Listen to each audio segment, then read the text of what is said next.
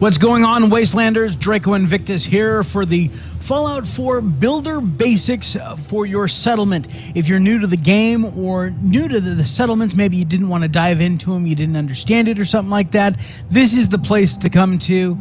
We're going to start with the structures and the wood structures, and we're going to cover today the prefabs, floors, and walls located in those categories.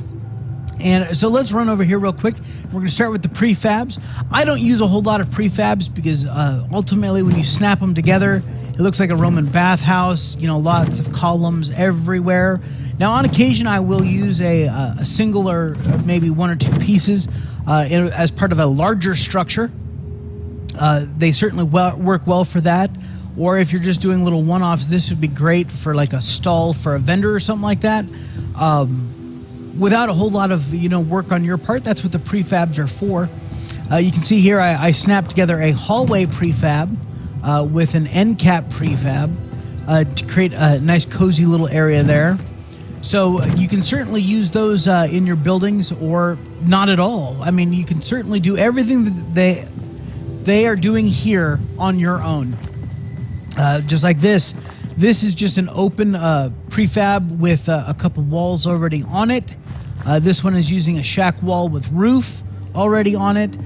This one's using a couple shack walls with roofs and a corner cap. So yeah, these can all be built with all these materials out here. Now they have a small building that you could just drop down, and you could certainly fit several sleeping bags in here and maybe a couple chairs. Certainly good enough for your settlers. All they care is that they have a roof over their heads. Now this one here, this big old behemoth, let's I know I can't make that jump up in there, so let's move this to a place where I can. Come on. There's lots of skeletons and stuff sitting around. Okay, let's wait, go back there. All right, you can see that Bethesda uses a lot of different walls, a lot of different railings. I tend to build the same way. My first run through, I used all the same walls, and it looked kind of boring. And I wanted something that Bethesda would build. I want it to fit in the Bethesda universe. And this prefab is a great example of that. You could, fit a ton of stuff in here. You could put a single bed right here in this section. Or you could put a couple sleeping bags running this way. You could fit 10 or 12 people in here easily, have two of these on your settlement and be done if you wanted to. Let's move this back out of the way, and because we will reference it later. And of course, because it's so big, it doesn't want to fit anywhere. And this is a problem that you're going to run into with your settlements. Come on, there it is, good enough. All right, so now let's run over to the individual pieces. Not the skeletons. This is under floors. This is a shack floor. It requires 8 wood, 2 steel. The one next to it is also just a shack floor. It requires 7 wood, 2 steel. So if you're looking to conserve resources, you save 1 wood by building this one over that one. I mix and match the two because if you go with all these, it looks like you ran to some home building center and grabbed a bunch of lumber and you're in the apocalypse, people. Sometimes you just got to throw down some plywood on a frame and call it a floor. So I mix and match them. I spin them around so they're all not running the same direction. Unless I'm doing something specific, maybe I'm doing a wall or something like that where I want all the slats running the same direction, then I might do that. The next piece that we have is the shack foundation. I call it the block because it's just a big old piece of concrete with a shack floor attached to the top. And it will sink as low as that shack floor is not in the ground for the one that you first set up. Now, if I grabbed a second one, I could actually snap it so that it would actually go into the ground because of the change in elevation. But the initial one that you set, and I won't be able to set another one. See, it won't let me set it. It's snapping it there, but it won't let me set it because it would all be underground, essentially. And they see no use for that. So the first one, none of the wood can go underground. The second one can go under the ground, and you might be able to get a third one depending on how your elevation is. But these work great. You'll see a lot of guys building entire settlements All their exterior walls to protect their settlements are made out of these, stacked like 3 or 4 high. There's some guys out there that built like 20-story settlements, all enclosed, and used these as their walls. You can't do that here at the drive-in. I think the cap is like 4 stories here. But there is a farm where at the high end of the elevation you can get 20 floors, and at the low end you can get 23. So keep that in mind as you're building to check how high you can build. Right next to that, also called the shack foundation, I call it the piers. It snaps to the block just as well. It also sinks into the ground. It has the same kind of functionality as the brick did. You see this one's slightly under the ground. So yeah, you can interchange them. If you watched my guard tower build at the castle, I use these exclusively to build a 3-story guard tower that is 12-sided, and it's pretty impressive. So if you haven't seen that, make sure to check out that video. Right next to that is the shack stairwell. Obviously it takes you from one floor to another, but these also have another special feature. Let's flip this out of the way. If I wanted to put these piers on top of this brick, on top of the cube, I could. Okay, that looks pretty decent there. Maybe a little bit more in this corner. Okay, so we come back and look, and you know what? I actually did a pretty good job this time. That isn't always going to happen. One way to ensure that it's square, that this piece is square with this piece, is to use the shack stairwell, snap it to the bottom one that you're trying to work on, and then grab the top one, and it will snap to the top floor. Obviously, there's appears to be a little bit of a gap there. You could actually, if you fidgeted with enough, you could get it to see. Look there, it's perfect, and you could. That's how you could stack these. And this is the most. This is the way that most people will use this. A lot of people didn't know about it, and they were manually stacking 3 and 4 stories, even higher, and just by eye. And that could, if you get off by one, then you're off by the other, and it gets to be a mess.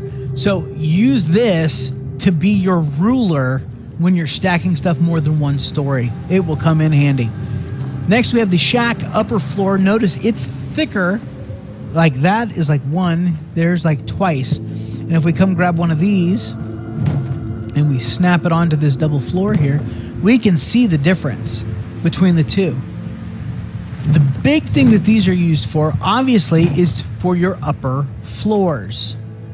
And the reason for that is if we grab a wall and the wall snaps up to the top, just like it snaps on here. The difference is the upper floor allows me to snap a wall to the bottom of it. I can't do that with this. I could use this as an upper floor, but the problem is as soon as I grab this wall and go to snap it to it, it won't snap. That's why we have the upper floors. Now you could use the upper floors as your regular flooring. That is certainly okay, and I have definitely done that in the past. And this is the only variation of it. But its best part is that it creates a thick floor that you can snap top and bottom to. And I've also used them as roofs when I'm doing guard posts or guard towers on top of a structure. You know, like up here, you know, they have all the pitches and stuff like that. Well, it's kind of hard to put a guard tower flat when you're dealing with a pitched roof. So use the shack upper floor as your roof as well. That moves us on to the singles, the 1x1s. They're over here at the end of the, that's walls, floors, there we go. They're over here at the end of the list. And the big difference is they're all the same size, except some of them are slightly thicker. This one is slightly thicker than that one. You can see how there's just a hair taller. And sometimes this one won't snap. This one won't snap. They're the same thickness. This one will snap. For whatever reason, that little couple millimeters or whatever it is just enough to get this floor to snap where this one wouldn't. I've only run into it twice, and I was doing a build at the time. But yeah, If you can't get this one to snap, try one of these just to make sure. So that's going to do it for flooring. Let's move on to walls. This is our basic shack wall. It's the first one that you find when you go into the wall section. So we come over here. This is the first one that we find. And this is what I built all my houses out of, my first run through, all of them. But then as I started looking at them, I realized that, you know, obviously the hole patterns are the same, you know, for each piece. And the repetition isn't something that you see in that. So this go around, I started building a lot more like that and a lot less like this. These are great walls, very versatile. They're not the thinnest wall. We'll get to thin walls in a minute, but this is a good standard wall. It will snap where some walls simply won't. Next, we have the shack wall doorway. It snaps to walls, and you'll see that it actually sticks out a little bit further because it has this cap where it bends out. And if I grab, come over here and grab this floor, set that down. The difference is most walls snap onto a floor. This snaps to the front of the floor, not sitting on top of it. So if I grab this wall, we'll see that it's actually sitting on top of the floor. This is sitting in front of the floor, which is why we can't then grab this piece and put it here. It won't snap. It will not. See, it keeps wanting to snap in the back. It won't snap there. But we can grab one of these singles and it'll snap to the doorway. And then we could build a porch or do whatever we wanted to from that point.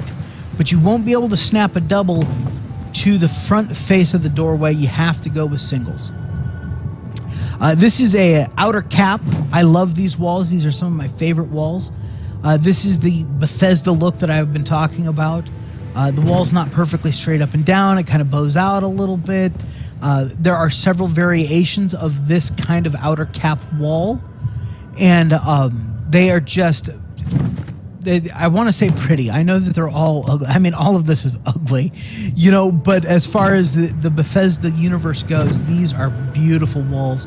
Right next to it, we have a wall corner. And if you notice, both of these walls are cap walls. But if I had two singular cap walls like this one, I couldn't make this because this corner, they would intersect. They would be clipping each other and they just won't go. See how it sticks out at the top there? So this is a great use when you're trying to put in right corners where on the inside of your house, you know, you come in through your doorway, you're walking, you have a little bedroom or eating area or kitchen or whatever over here, and you need to make that right-hand turn, but you want to keep using the cap walls because they're so cool looking. This is how you do that. Next, we have the shack wall corners. And these aren't going here. They will. I mean, they won't snap, but you could certainly use them next to that. What they're used for is to snap onto, let's grab this one here since it's in the front, onto the shack wall and roof. There are about 8 or 10 variations of this. I've laid out a few of them here. There are also 8 or 10 variations of the shack wall and roof. Again, if you saw my guard tower series or video, then I made extensive use of these. And I didn't use any of these corners. I went with another direction for that. But these work well for creating more of an alcove look, or you could connect them, you know, go with the empty one here and it, you know, have it snap on. And then we could grab this one and make this corner here. So now we've made that corner, and you could put railings up to protect you guys, even though their AI will not let them walk off of this. Just for aesthetics, you'd probably want to put up some railing there. But that's just me. All right, so that is a shack wall and roof, and these look great. Let's see if I can come over here. I don't have a wall up there or a floor or anything, but you can see I can actually set that up on top of the restaurant for the drive-in, and you can set them back, you know, far enough that it's okay that they don't have support underneath them. You know, we've all seen balconies that hang out from the edge of a home or something like that where it doesn't have any columns or anything holding it up. And Bethesda even kind of uses that, you know, over here a little bit in that prefab. So you could certainly have those hanging out over the edge on a second or third story and give some good dimension to your home. All right, these two panels here, I used to close gaps. That's what I use them for. So super mutants couldn't get in there, or raiders or whatever. It took me about a month to figure out what they were actually for, and I feel kind of stupid admitting that, but that's all right. These are actually caps for our wall with roof. They snap right into place. So if I grab this one, it'll snap right there. So then you create like a more dedicated space just within that wall and roof. Now, of course, you can still use them, you know, to close those gaps and stuff like that. They certainly work for it. They're perfectly fine. But this was their actual intended use. So have fun with those. Now, let's talk about wall thickness. You can see the thickness of this wall versus the thickness of this wall. Sometimes this wall will not fit. You need to use a wall like this, or like this one's, you know, really thin as well. I use this wall all the time, especially when you're doing stuff that's not quite right angles. Now, of course, it'll snap to any other wall, but when you're doing some difficult angles or trying to cut something off, the thinner wall may be your better bet. These are a couple more examples of the cap walls, and as you can see, they all snap together as well. But trying to make that right-hand corner, like that corner piece over there, just not going to do it because it's clipping up at the top. And, of course, the bow outward is stopping that from clipping together. But they'll click side to side. And, of course, you could also go this way with it.